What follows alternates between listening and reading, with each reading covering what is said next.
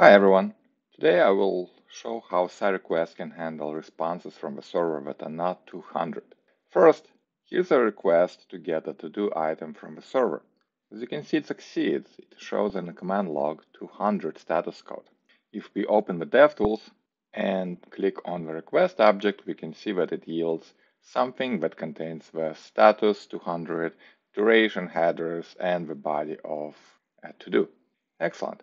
What happens if we request something that doesn't exist, right? For example, we'll enter an invalid ID. Well, we get a fail command because the server responds with 404. And by default, a status code that's not 200 fails cy.request. So if we want to be able to request something that we know might not exist, we have to switch to the options way of calling cy.request and then say what's that? Fail on status code. And by default, it's true, so we will disable a built-in check by using fail on status code false. And now notice the request has failed, so it shows 404.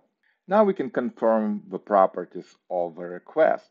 If we know that it's supposed to fail, we can confirm that the status is 404, maybe that response is an empty object.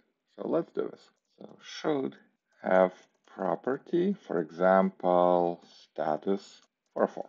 Right? Now, if you want to confirm the body, well, we just got the property, so it already yields a property. If you want to confirm multiple things, then we can say, okay, give me the whole response object, just like what we printed in the DevTools. We expect response status to equal 404. We expect response body to deep equal an empty object. So now, if the request fails, we know that we're getting 404, we're getting an empty object, so we're verifying a resource returned by the server when it returns 404.